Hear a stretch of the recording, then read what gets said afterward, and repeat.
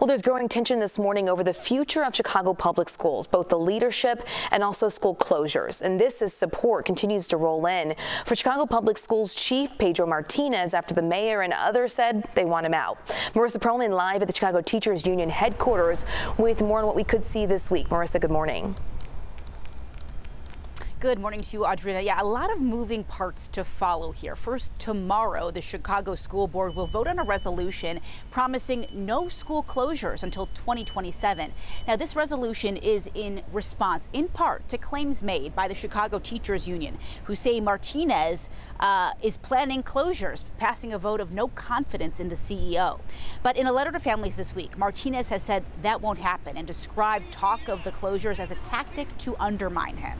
Now, this vote comes just days after Mayor Brandon Johnson asked Martinez to resign.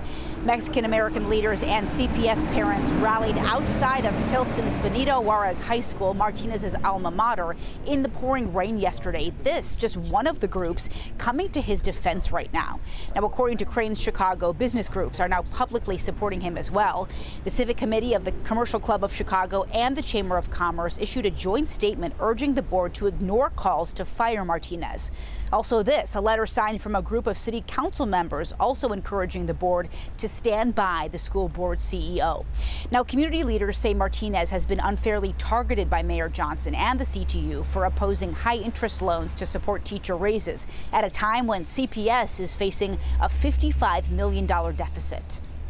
The rumors and innuendo coming out of the fifth floor to damage the reputation of Pedro is just wrong, plain wrong. I can see the really good job he did. He should not give in to the mayor.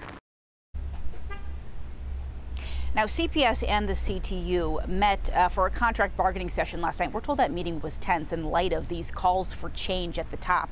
Now, Martinez wrote an op-ed in the Chicago Tribune saying he will not step down. Now, it says in part he calls doing so would create a leadership vacuum.